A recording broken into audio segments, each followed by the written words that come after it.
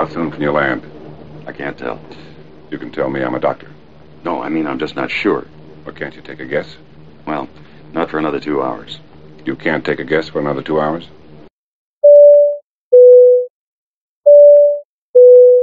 Hello and welcome to episode 75 of Dots, Lines, and Destinations. It's Thursday, February 12th, 2015, and today I'm joined by Seth Miller, live from Istanbul, Constantinople. It's Constantinople, thank you very much. I'm also going to guess that it's probably February 19th. Am I that off? Oh, I am. You might be a week off. Although, I mean, your wife's going to love the fact she gets another Valentine's Day out of this, right? I'm stuck in the past, man. I'm not even going to touch that one. It's the hipster in me, yeah. Portland, always a little slower than the rest of the world. You'd be surprised. How you doing? Well, a little punchy from jet lag, but other than that, getting by. Yeah. Had an interesting day, to say the least. But yeah, I saw your tweets about losing a valuable piece of equipment that every one of us needs. When we travel. Getting off the plane in Paris and not having my wallet with me was an interesting experience. Oh man. It's interesting. I was actually flew JFK Paris last night and then connected onward to Istanbul and had booked it as a 90-minute connection, 95 minutes, which my previous experiences in Paris have suggested that was a guaranteed ain't no way in hell experience. This time around, actually, it turned out that I had plenty of time. Air France to Air France, they've done things a little better now, apparently. In the last decade, they finally cleaned up a little bit of the mess. So, everything was within the sort of 2E, 2F complex of gates and whatnot. And even with parking down all the way at the end of one of the terminals, I was probably maybe 20 minutes up and through, including reclearing security. Part of that was I had Sky Priority. So I got the, the priority, number one priority lane or whatever. So it was a very short security line. But even that was probably only 5 or 10 minutes of it. So the good news is I probably could have spent a little bit more time on the plane looking for my wallet. The bad news is I was pretty sure I had to make a choice between having a wallet with me and missing my connection. Oh. And I actually chose to make the connection. Which was, you wanted to get there, right? Today. Right. Well, and there's a later flight. I'd be just landing in an hour or so from now, like at midnight, which would have been awful. But it would have been fine. Whatever. It would have been fine. I would have gotten it. Anything would have been okay. But in my case, basically what happened is I knew I had my wallet with me sort of getting on the plane. Or I was pretty sure anyways. And as I was getting off the plane, sort of that, slept for 3 hours last night, kind of confused, trying to get all my shit together and, put everything in the right pocket and get off the plane and get going for my connection, which was now, we were delayed. So that was also part of my concern. Just my connection was down to under an hour. I was sort of patting myself down, and as I was walking off the plane and halfway up the aisle, realized I didn't have my wallet with me. Mm-hmm. And sort of stepped out of the aisle into, an exit door area and started going through all my stuff, trying to figure out where could it possibly be. Searched through my jacket pockets where I'm pretty sure I put it when I went through security last night. Wasn't there. And I was almost certain that's where it should have been, but it wasn't there. I swam upstream on people trying to get off the plane, which is, always a challenge, and actually searched my seat area again and didn't see it there. And at that point, it was legitimately like, maybe I left it at security in JFK. I don't know. Like, what do I do? But for me, the answer was make the connection. And part of that comes from I have a backup plan. This is something I did a long, long time ago and have never, ever had to use. I take the back. I used it once in Tunisia also.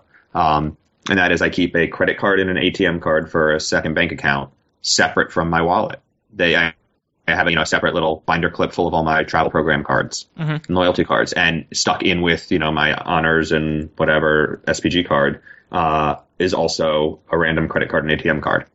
And because they're separate from everything, if I'm out walking around and get mugged, I still can finish my trip. In this case, if I lose my wallet, I can still finish my trip. So I had an ATM card, I had a credit card. Obviously, I had redundancy before, and now I'm running on a single system, so I better try not to screw up while I'm in Istanbul. And the irony there is that Istanbul is one of the cities where I've had more than my fair share of scam experiences, so I'm going to pay a little more attention this trip than not. But I made the decision that I've got enough of my stuff that I can get by on this trip. The other thing that's useful to me is I don't keep cash in my wallet; it's just my cards. Yep. So I legitimately, what was I out? $20 to the DMV to get a replacement driver's license and making a bunch of phone calls to get credit cards replaced. Yep. So when I look at it from that perspective, making my connection and getting on to Istanbul and, getting things back on track was more important than panicking over where my credit cards might be. Now, it does have a happy ending, though. It does have a happy ending. I got an email after I landed in Hong Kong from Air France saying, "Hey, we found your stuff. Why are you a moron leaving it on our airplanes?" And landing in Hong Kong, you are delirious. Oh, shoot. Yeah, I'm not. No, I was talking. Turns out there's another flyer talker here. Good friend from New York who we just happened to have dinner in Istanbul. So go figure. Yes. We were talking about his trip to Hong Kong recently. But no, when I landed in Istanbul, I got an email from Air France saying that they had my stuff and that I could either stop back by Paris and pick it up or they could arrange to ship it to me. So nice. I've sent the email asking them what it'll be to ship it to me. I legitimately have to decide, like, how much is it going to cost in shipping versus what it would be just to, get a new driver's license and a couple other things. I'm worried that it's going to actually be like math. I have to decide one's better than the other versus just paying whatever they ask for. Yeah. Well, I also really don't want to learn new credit card numbers. Yeah, that's funny. Well, I have the credit cards I use. I have the numbers memorized, so I can just type them in on web forms and whatnot. And if I have to learn new ones, that usually takes me a few months, and it's annoying. I've never actually, the keeping of an extra card is actually a great idea. I don't do that, but I probably will start after talking to you because I keep an extra copy of my passport, like a printed color copy of my passport in my backpack, and then I usually leave the passport in the hotel locked up in the safe. Mm-hmm. But I've never done that with cards, so I think it's a good idea actually, especially the ATM card. It just, what it comes down to is, like, this trip, I would have been fine. My friend who was here that I just had dinner with would have been able to spot me some cash. Like, I'm at a conference here where I know a whole bunch of people, and the room was prepaid on points. So, like, and I actually had 70 Turkish lira from previous trips in my pocket when I landed. So I could have gotten to the hotel and settled in and figured things out. I have an American Express card, and they'll almost always print you a new one anywhere in the world or get you a new one tomorrow if they can't print it locally. Wow. I considered calling them just to see if they have a station in Istanbul to get one, just, for fun. But I need something to do tomorrow morning. Instead, I'll probably just hop on the ferry and go to Asia. But, there's always ways to solve these problems and, get back on track. It's a matter of how inconvenient and how much did you actually sort of leave behind somewhere. And in this case, part of it is I was lucky, but part of it having a card, just something elsewhere that can get you sort of back on track and bridge you to whenever your next place that you can settle down and check in and sort of figure out what's up makes a difference. Yeah, absolutely. So, let's just keep on the topic of your travels and just some stuff. And you and I had a discussion via email about SLR lenses for our cameras. And, we were talking about renting lenses. That's something I do a lot. I know you rent lenses every now and then. And just kind of what you do when you travel, about what do you carry, what do you like to carry, and what do you rent? Like, what do you see as like something that's worth going out of your way to rent? The first time I did it was I rented a ginormous zoom for Africa Safari. Mm-hmm. That was a few years back. This time around, it was actually not entirely travel related. I did have to drive up to Connecticut, but it was an athletic competition, and it was indoors, so I knew the lighting was going to be awful, and I wanted to be able to get good pictures of the athletes competing, weightlifting event. And so I rented, actually for that one, I actually rented a body also. I rented a Canon 5D Mark II. Oh, nice. I think, or 50D Mark II? Are they both? The one that's not full frame. Oh, so it's the 50D, yeah. Okay, so the 50D Mark II, which is still a spectacular camera. Yep. Highly recommend it if you have the means. And I got a couple zoom lenses. I got a super wide, a 16 to 35 millimeter f2.8 lens, and I got the 200 to 400. Mm-hmm. Is that possible? No. Maybe the 100 to 250 or 275 or something like that. 100 to 200 or 100 to 275, something like that. Yeah. While we're talking here, I'll see if I can pull up the receipt and find it. It was a good spread. It didn't have everything, but it had most of it. Yep. And what was interesting, biggest mistake I made was dropping one of them and damaging it. Yeah, I hadn't told you that part yet. Surprise! I dropped the big lens, like, before anybody had even started competing, early on in the events. It was like, had it around my neck and was this and that. I put it down on the chair next to me and it fell off, and it was a 70 to 200 is the lens I rented. Yeah, it was, and it just landed right on the corner of the front ring where you attach filters and whatnot, and it dinged it. And they said, if it was just the scratch on the outside, they wouldn't have cared, but it dinged it enough that you can't put filters on it, so they got to send it in for repair. So I'm actually still waiting for an invoice of what it's going to cost to repair that. Oh man, that sucks. Yeah, I'm guessing it's not going to be the full $2,000 replacement value of the lens, so I think I'll get out of this one okay. But Were you able to Interestingly, use this it? Were you able to use Oh yeah, it? I used it the whole time. Okay. It didn't damage any of the optics. It didn't damage anything substantial. But obviously, if the next guy wants to put a filter on it, they need to be able to do that. So they're gonna have to replace that piece. Yeah. I love having the lens in the camera. It was that was just a spectacular combination. I got some great shots that I would never have been able to do with mine. Low light stuff, action shots. It makes a huge difference. I struggle with it for just my general travels. Mm-hmm. Every now and then I think I want something a little wider or a little different, but I typically travel with I think a 28 to 200 sort of all-purpose mid-range lens on my camera body. Yep. And I've been doing that for a while. And at one point I had wider lenses and other options, but it became way too heavy a kit for me. Yeah. That's the balancing act. Yeah, that's the struggle. I mean, that's kind of where I'm going. I've been considering actually getting rid of my 60 and going mirrorless for a few reasons. Mostly because I just want something lightweight. Right. And I'm kind of getting to the point where it's like, how much do I really need to zoom in? I love plane spotting, and that's one of the things. That's like the biggest hang up of the whole thing is that you need a big lens for plane spotting. Right. So yeah, weight is the killer. I mean, or just trespassing, get closer to the planes. Yeah, there's that too. Weight is the big killer though, because like when I carry my 6D with just the standard lens, which I think is I can't remember what it is. I want to say it's a 35 to 1 something. It's a heavy lens, and so I can't use a lot of my backpacks that I have because the lens is so big. I have to pack them separately, so I just don't like that. I mean, it's nice to have that it's a great camera. It's a fantastic camera, but it is a heavy beast. So I mean, the 70 to 200 L glass. I mean, this is the fancy gray Canon lens. It's over 3 pounds alone.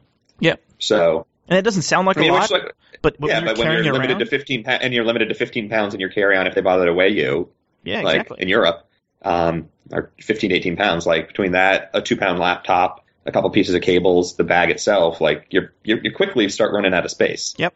And it becomes hard when you get to your destination. If you're trying, I know you're like a lightweight packer and things like that. If you're trying to like just go and you want to take some stuff out to lighten your load, when you're already at, with the camera body, when you're already at about 5 to 6 pounds, it's hard to do that. I mean, it's to the point where I just kind of leave my bag and just take my camera because I just don't feel like dealing with it. and that camera's heavy. So, I like to actually rent, this sounds funny, but I like to rent really nice prime lenses. Is that wrong? Interesting. No, I'm like a 50 millimeter 1.2 or something. Yeah, like the 50 millimeter 1.2, or like there's a 28 millimeter that I really like. That's really fast. I think it's a 1.4, I think. And then there's one it's almost wide angle. It doesn't do fisheye, but it's close. And I can't remember what it was. I think it might be a 17 or 16, and it's like f1.4, or something, and it shoots beautiful photos, but it's how usable is that? Because how often are you going to use something that wide, right? It's rare. There is a reason for it, but churches, maybe, inside churches, mosques, synagogues, that kind of thing, I don't know. So I'd like to hear what the listeners do. I mean, because packing is one of those things. We've talked about me and my obsession with packing too many pants, but I'm interested to know how people pack their technology. And like I just downsized my power cables and stuff. I'm going with one power cable that has 3 outlets and one travel adapter. I actually bought like 3 of them, and I'm going to try to review them, like kind of like which one I like. Yeah. Because that stuff weighs. I mean, it takes up space, and what's the easiest way to make that stuff work? I know people who just pack way too much stuff, and I wonder how they do it. So. Yeah. No, I've gotten much better about not packing extra clothes usually, but I still have way too much camera gear. Way too much. Yeah. But you don't. I mean, you don't carry. I've seen how much you carry. And I don't even carry that much, but I still feel like not just camera gear, but like all my electronics and everything. Mm-hmm. It's like it's a whole lot of stuff now. Yeah. I have, if you count my laptop, which is a tablet, so it has both forward and rear facing cameras. I'm looking around the room here. I have 1, 2, 3, 4, 5, 6, 7 camera devices around with me on this trip. Yeah. Yeah, because you carry an SLR, a pocket point and shoot, a GoPro, a phone that has front and rear, and a laptop that has front and rear. What do you use your pocket point and shoot for? Very little lately. Yeah. It's every now and then I come up with use for it. It's one of those. sometimes it makes sense, and I like having it with me. It's relatively small, it's light, and I keep it with me. But well, and that's kind of been my push towards the mirrorless. It's so lightweight. It's kind of like throw it in your bag and go. Yeah, the trouble I've had with when I've looked at those as options has usually been it's just not quite small enough for what I would hope it would be. Yeah. And then the lenses, like, to get a decent lens on it, it ends up being a weird balance. Yep. I feel like to hand hold it with anything resembling a long lens on it, I feel like wouldn't be as stable as an SLR. Yep. I mean, I'm sure I'd learn eventually how to like do it and prop it and whatever, but I wonder about that. No, it's much heavier in the lens than it is in the body. And the bodies are very, very, very light. And so it does, like, I agree with you. It's weird. When I first held one, went to a camera shop here, I first held one, I was like, this is kind of strange, because the lens that he handed me was heavier than the entire camera body. And right. So you felt like it was lopsided when you were holding it. And so any action you did, you overacted almost. So yeah, I mean, I'm sure you get used to it, but it is a weird sensation. So, I think Foz is on now that I think he forgot about the show. Should we add him? Sure. See if we can find him. Let's see if we can add him to the call. I'm just going to add him in and say hello, Foz. See if he picks up. Hello there. Hey, Foz. We're already recording, so we're just going to do the next topic. Is that okay? Yeah, absolutely. Sorry about that. No, that's okay. Welcome to the party. How you doing? Doing great. How's Istanbul? It's nice. It's actually a little cool, but I'm enjoying it so far. Probably warmer than here. Probably. So let's talk about the Southwest Airlines devaluation. Seth, you kind of took the lead on writing about this, and I think it was good of you to do that. They've kind of gone to a dynamic pricing model, it seems, for their rewards. Can you tell me a little bit about that? Yeah, Southwest's move it's weird a little bit. Like they basically published something saying, hey, starting in April, some awards may be more expensive based on route or schedule or because we, felt like it. The Ouija board said so. But don't worry, because some of them will still be at the current rates. And what's interesting about that is Southwest is already a revenue-based program, or mostly a revenue-based program. So, you earn based on how much you're spending for the fare times the fare category that you're in. And that's sort of one of the caveats Southwest has, is if you buy a business select fare, you earn more points per dollar, plus you're spending usually more dollars. So there's sort of, there's the multiplier effect in there.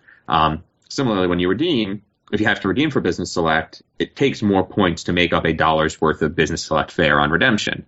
And so when you look at that sort of situation, kind of want to say, well, you guys get to set what the fares are, and you get to set what the point values are. Shouldn't, if a route is in high demand, the fares just be higher? Or maybe you don't have any want-to-get-away fares available, so everybody has to buy, what's the next tier up? Whatever, it's not business select. Yeah, everything or everything. Yeah, the cheap fare. It's not the super cheap, but it's the next one up. I don't know what you're talking about. Yeah.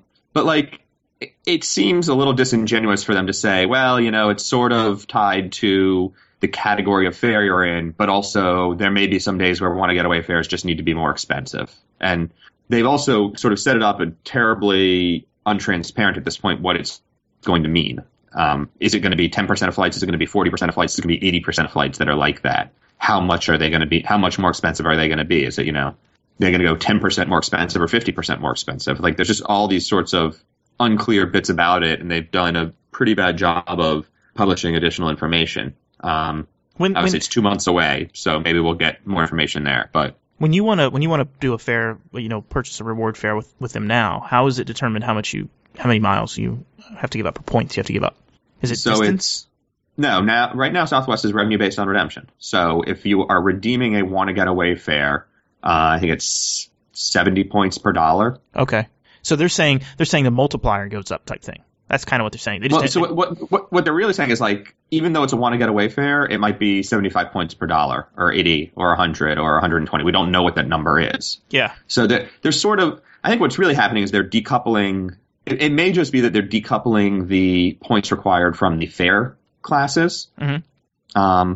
Or maybe it's still going to be tied to that, and there's just going to be some flights are more expensive. But it's weird because they are theoretically tied to revenue, and Southwest has all of the controls, right? If it's that much more in demand, why aren't fares just $10 higher? Yeah. It's almost like they looked at a route. Obviously, that's because it's almost like they looked at a route and said, "Oh, we have these sets of routes where people are always redeeming no matter what the fare is, but we don't want to raise the fare prices because we want to keep the customers we're getting that are paying, and Right. so let's just jack up the mileage redemptions. We'll kill the mileage redemptions for these fares, or try to. Right, and so when you have a program that's based on no blackout dates, every seat's available for an award, sometimes you have to play that game. What's interesting to me is you and I sort of had this exchange on Twitter, and this will sort of lead into our next topic as well, is you were like, gosh, looks like they're copying someone based on recent changes in the industry, and my response was, yeah, they copied JetBlue. Yep. When JetBlue released their program, it had this variability in it. And I've it actually still charted does, it right? once or twice. Yeah, it still does. It varies by 20 or 30% what a point might be worth, depending on the fare. And as they get more expensive, points are worth less.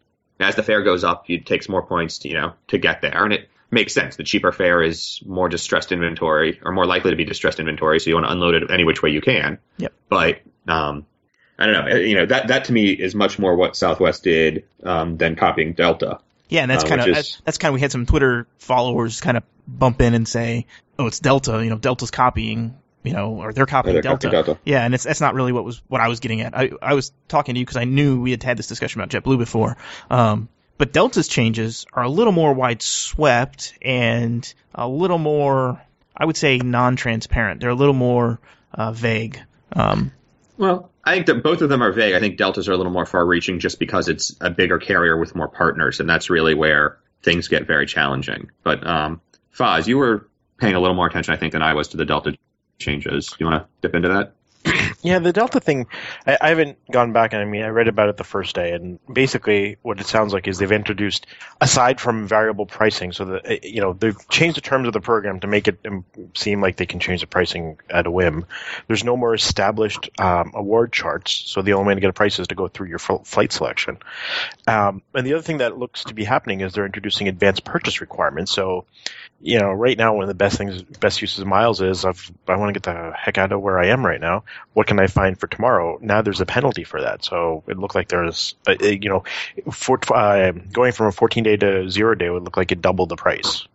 So if we confirm that they're actually doing that, they're actually doubling the price on, close-in rewards? It's hard to say because they won't publish guidelines. But if you look at if you start looking at for awards, people are finding that stuff that's 14, 21 days out is pricing differently than stuff 7 days out or less. Interesting. And consistently. So a route, short routes that would normally have a lot of availability, or that from a revenue perspective the flights are empty, they're doing the same thing.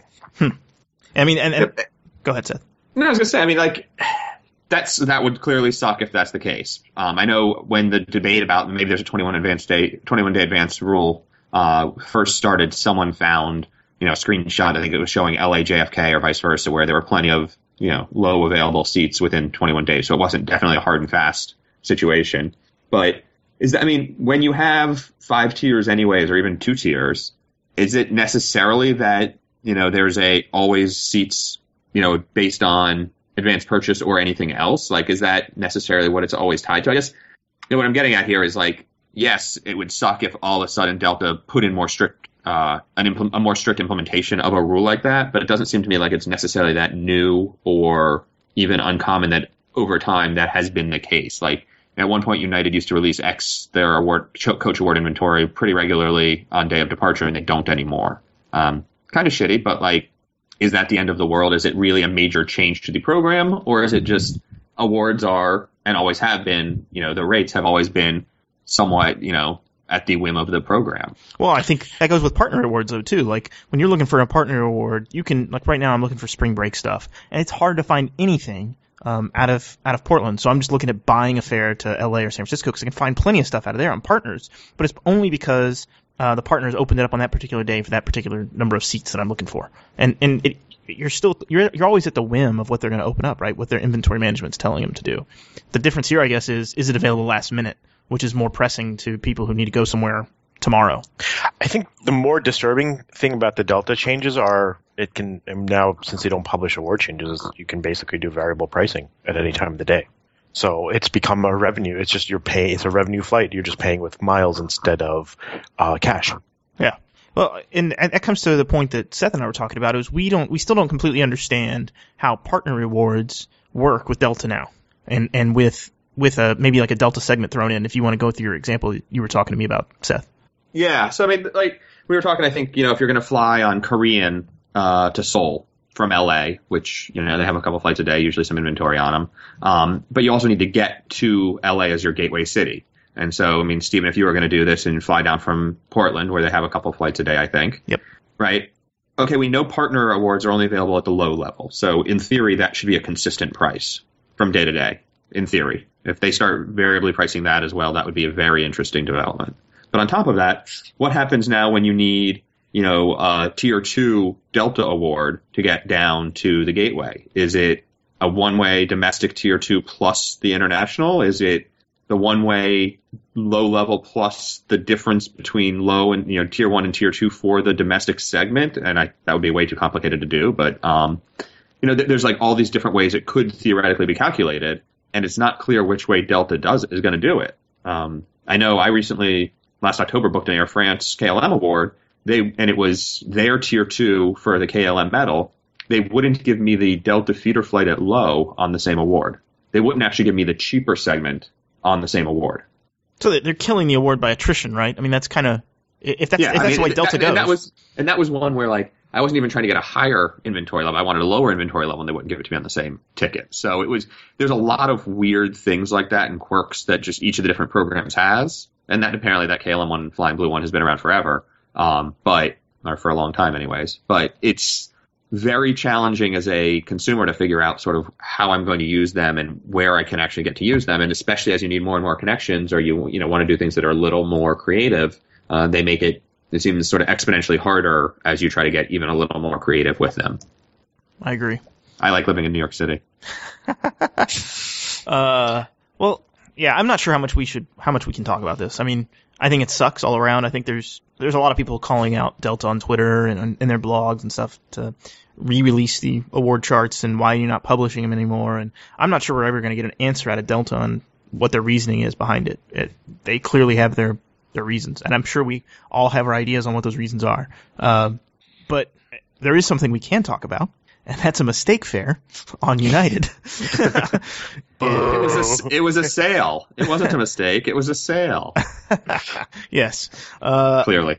I think we should kind of get in the nitty-gritty of this one, because, Seth, you did some research into it, and I think you have some great insight into how fares are sold across borders. So if you just want to go through that real quick, and maybe we can link to Sure. it. So one of the interesting things, to be able to file fares across, around the world, it would be a pain in the ass if each airline had to file them in each currency every time. And the airlines all recognized that a long time ago, and so they decided not to do that. And IATA, their organization, came up with the concept of a neutral unit of conversion or currency or something like that. It's a NUC, N-U-C. And I always get whatever the C is wrong. But and the idea is it's actually pegged to the dollar. So in theory, NUC is a dollar. But they also maintain a conversion table. And IATA actually licenses that data out to everybody who wants to use IATA systems. And when you publish a fare, you publish it in NUCs, and then all of the point of sale systems or the GDS systems are supposed to price based on converting whatever the NUC number is into the local currency where you're buying based on what the point of sale is. Mm-hmm. And so in this case, the sale price appeared to be correct. When I looked at my fare receipt, it had the right number of NUCs and the correct rate of exchange to Great Britain GBP, British pounds, because it was a ticket originating in London. And then where things get all sorts of wacky is converting from that to Danish kroner or crowns, because that's what it was sold in, because you were using the Danish version of the website. And United came up and said it was a third-party error, third-party currency conversion, vendor that they used, screwed up, misentered the data, or I guess it had that conversion rate incorrect. Would be what happened there. Yeah, I think so. But it's interesting to me is, for I guess a few reasons, they haven't named names on who the vendor is. And it's interesting to me wondering who that might be. One thing to consider is these fares all showed up on ITA, and it showed up there across all airlines, not just United. Yep.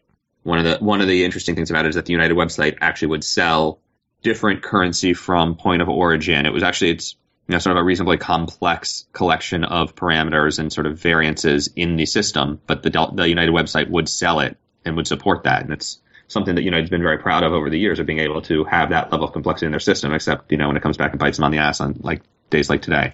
Now, what's interesting is last Monday, I guess. Well, there was a person who posted on Flyer Talk with screenshots of they were buying a ticket on British Airways in Denmark.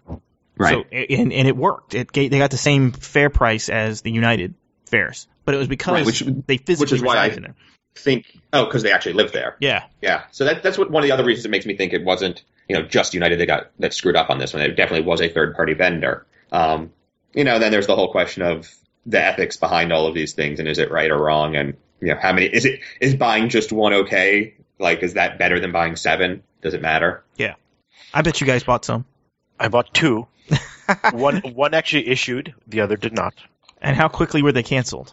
By the end of the that day. Night. Yeah, they canceled them out pretty quick. They knew which ones to go after. I had 2, but I had double booked one of them because I realized I didn't need the return segment, so I ended up rebooking it as a one-way and was going to cancel the second one, the round-trip version. And then only later in the day did I realize I should have booked it as an open jaw return because I did need to go back to London later in 2015. But by then it was dead, and it became way too confusing to try to get me to get that done. You gave up.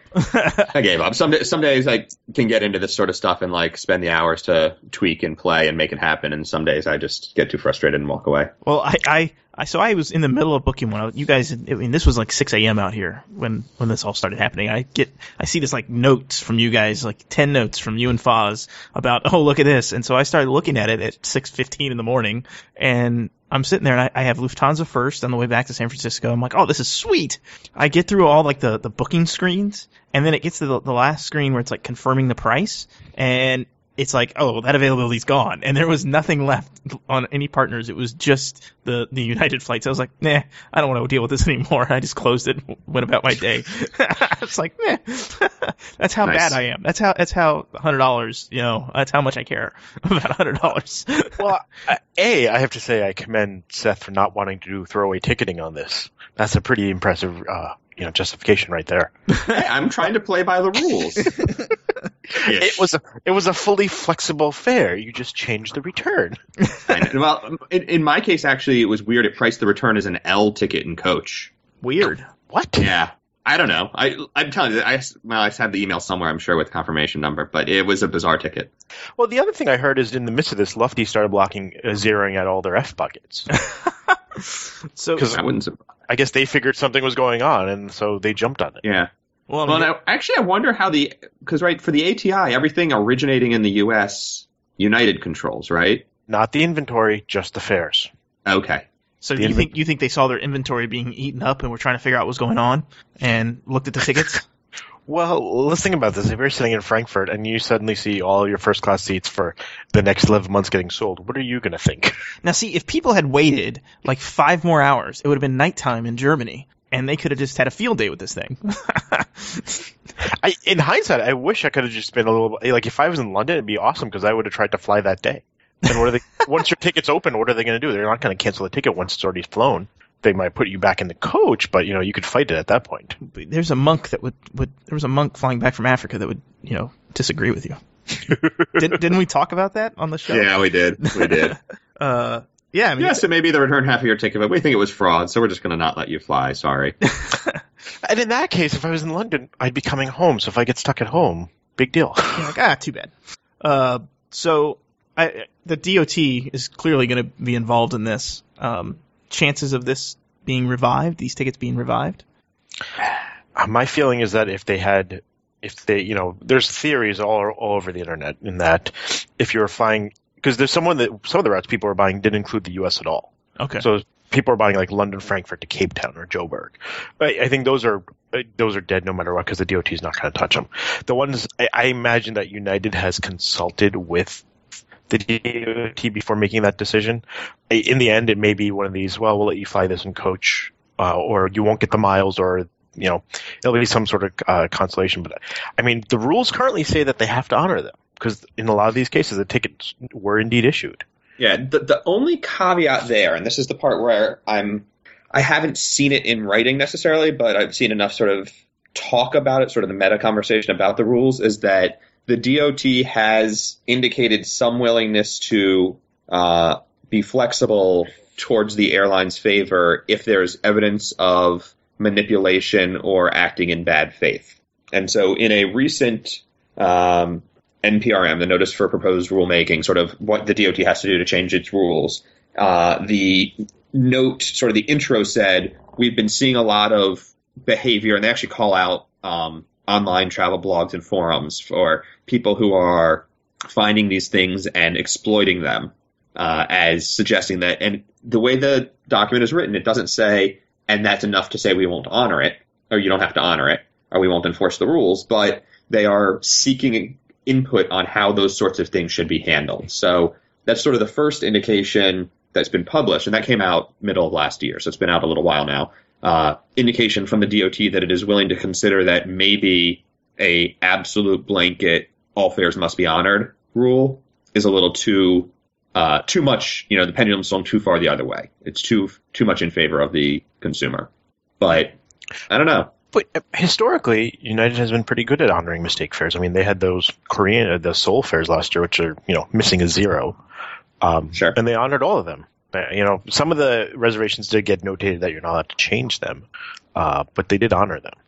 And here's the thing that, like, at one level, this sort of goes back to my question, like, is buying one too many? Is buying seven too many? Where do you draw the line? Is United making the decision based on what it can get away with or what the financial impact to itself directly is? Like, oh, we're only going to lose $1 million. Okay, we'll honor it. Oh, we're going to lose $10 million. Never mind. Is that their approach? Is it they didn't want to honor it anyways, but they thought the DOT wouldn't let them get away with it, so they had to? Well, I think the other thing is who becomes responsible for eating it. There's a lot of transatlantic stuff, so that would be the ATI. So all the carriers would take that in theory. So how do Lufthansa, Swiss, Brussels, Air Canada all respond to that? Well, and we know what Swiss has done previously. They took the thing to court during those Rangoon fairs and won. Yeah, that was in Canada. Yeah, and they won. So, yeah. I just, what was amazing to me about this fair was how much it spread like wildfire. I mean, it was people were posting about this on Twitter, bragging about, well, look at this $100 fare I got, from London to, San Francisco in first class for $100. It was in mainstream media. It was covered on NPR. It was covered on all the major networks. I mean, was it Business Week that had their UK office published a story about it, and it included the aside, like halfway down the story, and yes, we all stopped working for 45 minutes while we tried to buy tickets? Yeah, it was. And let's be fair, I stopped working for 45 minutes also, but it was still early in the morning and I wasn't, doing a job. So, I mean, I think part of it has become just that mistake fares and all of these things, whether, regardless of where they sort of get shared, are being shared more broadly. And so it was easier to honor it when it was 100 people than it was 1,000. Yep. And United said used the word thousands of people bought tickets. So obviously we don't know the number, but it's a big number. Seth, I think you bought tickets on the American Airlines 787 inaugural. Did you not? I did. I just got my seat assignment. 28L. It's the last window seat of the set of three. Nice. Very excited for that. Very nice. And when's this going to happen? May 7th. Okay. From Dallas to Chicago. Interestingly, they've copied United's plan of going from Texas to Chicago for inaugurals with the new 787s. That makes sense just from where the crews are based and such. But I've got my seat. It was interesting. American announced that they were going to put it on sale on Saturday, and then by very late in the day on Saturday, still hadn't really updated their systems. And I had a bizarre Twitter exchange with them early in the day. U.S. Airways was showing it, but American wasn't. Was showing the flight as a 787, and it ended up being that flight. And early in the day, I asked them oh, we don't know. We're still updating our systems. Later in the day, I got it after they had actually updated it and showed it as a 787, but didn't have the seat map updated. I posted a screenshot of that on Twitter, and their team wrote back to me you should check your data. That's definitely going to be an A320. Please refresh your search. And I was trying to be nice, but I wrote back what was probably a more inappropriate than not message why don't you guys go check your PR materials? You announced that this was going on sale today, and you haven't actually managed to pull it off yet. And then someone else saw that and got mad at me for being it's gosh, I can't believe the American Airlines tour team has to put up with such jerks like Seth. And I'm I've been trying to buy a ticket here, and you guys, they can't give me information, and they keep giving me conflicting information. They're part of the public face of the company. They've got to do that a little better. So let me get this right. In this case, Shares was more accurate than Sabre? That's correct. Do not post that on Flyer Talk. You're a heathen if you post it on Flyer Talk. Sorry, that was just... No, I didn't even consider that aspect of it, but that was a very well placed jab. We may have to try to work that into the show title this episode. So we actually talked to Rolo a little bit about this, about the 787 offline. He's actually in Argentina, I believe, right now. And we said, hey, it's going to be one of the first routes is DFW Buenos Aires, and he kind of quipped, "Oh, no first class," which I thought was funny. But what's funny to me is that there's only 28 business class seats on the plane. It's like 8 less than United, right? Yep. Fewer, but yeah. Yeah, there's 8 fewer. Sorry, Seth. Pet peeve. Sorry. You're we got the AP style book here. No, I'm just playing. So I mean, it is a lot fewer premium cabin seats, which is interesting. And 8 fewer premium, and it's they're at 198 coach seats, I think, 48 in main cabin extra and 150 in regular coach main cabin. So it's going to be tight in the back then. Yeah, and United is 70 and 110 or something like that, 73 and 110s roughly. Yep. So you're talking about a whole extra row almost. Yeah, it's like 20 extra economy seats and 8 fewer business seats. Yep.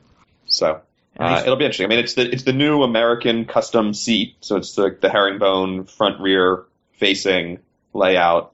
Something I didn't notice about it until someone showed it to me the other day is that the way the footwell is designed on the American one, is no different than a lot of the other footwells out there, but it's a relatively confined place for your feet to go into. It's not covered necessarily like the United footwells on their we'll call it the Continental seats. Yeah. But it's an interesting layout there that some taller passengers have complained about. Yeah, because it's pretty tight. I mean, it comes to kind of like a point where your feet have to kind of shove into a much smaller space. So I'm looking forward to your trip report. I have to wait till May, but Yeah. Well, I love this sort of thing. I'm just reading on Flyer Talk. I've been following along, and on Twitter following along. The number of people who I know who are going to be on the flight is significant. So I'm always entertained by that sort of event. Yeah, that'll be fun. Hopefully we don't cause too much trouble. I think the last... go ahead. So I was just going to say, it's 28 seats. It actually matches the number of seats on the 6-3s. 2 of them are always blocked. Oh. It matches the 767s that United has? No. The ones that American has. Oh. They're just staying in line with the same number of seats. Interesting. Because they have 30 seats on their 763s, but 2 of them are, every flight I've ever been on, 2 of the seats are always blocked. Is that a crew rest thing? One is kind of a crew rest, and the other they always use for staging. Staging? What? Yeah, like the flight attendants always use it for, it's the right side bulkhead seats. Interesting. I wonder if it is blocked as crew rest, and it's like the United deal where they have to have direct aisle access, so that second seat, the flight attendants just sort of borrow it from the pilots. Right. It's very possible that's what's actually going on. So, I'd be interested to know are they going to have the crew rest up above on their 787s? I have to assume so. I haven't seen it one way or the other. That was part of my plan to get in to see at some point on the American plane.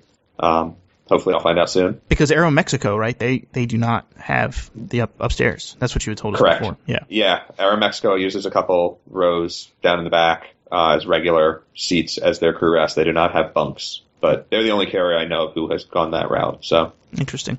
I think the last topic is the BA Avios changes. I don't think we really talked about that much, but I mean they kind of got a real kick in the butt. So yeah, that's there's a couple different things that happened. One is they instituted peak versus off peak. So if you're flying on BA metal on short haul flights, about 2/3 of the year, I think it's roughly 200 days, 220 days, something like that. You can get off-peak rewards, so they're actually a little cheaper for sort of the Europe flights from London. But now you used to get your London or your UK connections for free. So if you had to hop up to Manchester or something like that, that extra segment was free. That's no longer going to be the case. They also are now making first class is a 4x price instead of 3x on coach. So it used to be coach was 1x and then it was 1.5x for premium economy. 2x for business, 3x for first. Now it's just going to be 1, 2, 3, 4, which I'd say actually that's the most surprising to me that didn't happen sooner. But whatever. And also upgrades get more expensive because upgrades are based on the difference in the award chart. So if you're upgrading from coach to business, you're now paying 1x to 3x instead of 1x to 2x. And the numbers, I think, at category 4 or distance band 4 and higher. get nasty in a hurry. Interesting. So is there some benefits to the Avios program anymore, or are we kind of losing the value that we used to have there with short haul flights and stuff? So for short haul coach, it hasn't changed. Okay. Not enough to matter, anyways. Right? If your goal is to live in the United States, get a BA Chase card, and churn Avios that way, and use them for short hops on American and U.S. Airways and coach, or I guess it's really just American, whatever. You're still going to do okay for now. I don't think it's actually gotten any better for you, which someone claimed the other day, that the points are more valuable now because, there's going to be fewer of them out there because the earn rates went down for people flying. So smart consumers who just book through credit cards are going to get better value. I think that's bullshit, but, such is life. I'm also not trying to sell credit cards. No, I think that there is definitely still value in the program from that perspective. If you are someone who flies on coach American Airlines flights using your Avios, domestically, you're going to do okay. But for people who there used to be a great upgrade sweet spot on premium economy to Club World between the US and UK, and that's gone away. Yeah. Or it's just gotten twice as expensive. There's some pain points there. Interesting. I have to read more about it because I'm so I know you guys always tell me Avios, you guys, Steven, you got to use Avios, and it's always been one of those I'm leery to use, but especially because you've got so many Alaska Air flights you can. Exactly. So maybe I should look at it. What I will tell you is I'm still living off the same Avios from BMI. So am I. So take what we say with a grain of salt. It is a great value, but clearly you see us not piling on more points in that program. Yeah, I mean, because I was looking. But that's because I already have them, and it's right. I use them where I can. I use them judiciously, but I also don't take a lot of short domestic flights. I completely agree with you, and that's the same thing. It's been great when I need to go to Canada. That's probably the best redemption of them, because Canadian flights are expensive. But I don't find myself using a lot of short haul flights, and I don't know how you would use that up in the Pacific Northwest because American and US Air don't really have short flights out of Portland. Alaska. Can you redeem Avios for Alaska? I don't think you can. Sure you can. If we can, then I would like to redeem some because flights to LA on the dates I need are insane. Are we looking it up right now? I am. I'm going to look it up again. I have them in all my award charts and people love them. Yeah, absolutely. Because I've never seen Alaska flights show up, so it may be one that you have to call. Oh, it's not online. You may have to call. Which is a painful process. Sure. I actually was calling to try to get seat assignments for my flight home from Istanbul. I'm flying on BA, and I guess I'm going to have to pay for them if I wanted them, but I was just calling to see what was available, and I couldn't even get through. I just got a busy signal, which, as I understand, is actually reasonably common calling the U.S. call center. So, yay. Wow. Well, I think that's the show, guys. Foz, you want to tell everybody where to find you? Twitter at FozM or occasionally on upgrd.com/Foz. Okay. Seth? I'm Seth, also known as the Wandering Airman. I'm at wandr.me or just wandrme on Twitter or Instagram. And I'm Steven Seagraves. You can find me on Twitter at sseagraves, or I blog sometimes at badice.com. You can follow Dots, Lines, and Destinations at Dots Lines on Twitter, or morelines.com. Leave us a comment. We're also on Facebook, I think. So I think it's Dot Lines there, too. So, yeah, I'd like to hear from you. Thanks for listening. Seth, have a good trip. Foz, we'll talk to you later. Indeed. Thank you. Take care. Bye, guys.